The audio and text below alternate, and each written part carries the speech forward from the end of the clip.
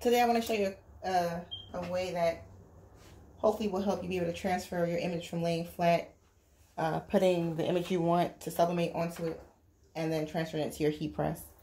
I can't, since my heat press is a clamshell, I can't really manipulate well on the heat press. I don't have the slide out or the turnaround. Actually, I do have a smaller heat press that turns around. Maybe I'll try that, but this image messed up. Not sure if it's because they were stacked up, but the one I did after, it didn't mess up. So trying to eyeball this, lay it flat, center it.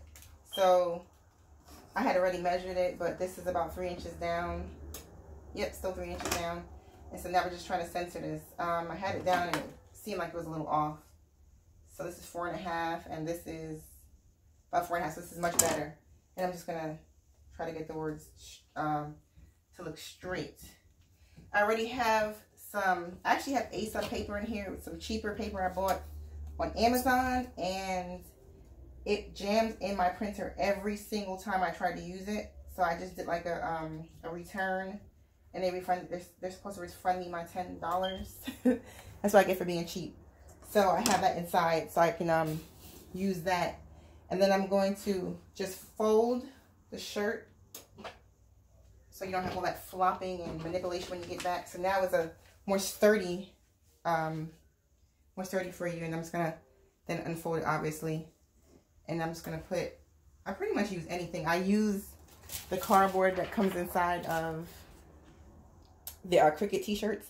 And I also use, this is like contractor grade paper that you would roll on the floors if you're painting or something like that. My brother's a contractor, so I had a whole roll of it here. So I haven't bought any of the butcher paper yet, but pretty sure you can put anything in here. Some people might not even put anything inside, but for the white shirts, I don't want the ink to get everywhere. So like if I have scraps of A-sub paper, I also just use that. I just use anything because pretty much it's all garbage. And then I just put it down for my 60 seconds. So we'll pause this and see what the reveal looks like. See if there's any shifting and ink bleed. That's time. So we just take all our scraps, and it's good to, ooh, it's really hot. It's good that we had that laying down because you can see it took ink. You can see that the pieces took ink, even if it was just a little bit. Let's see. So there isn't any shifting like the first image.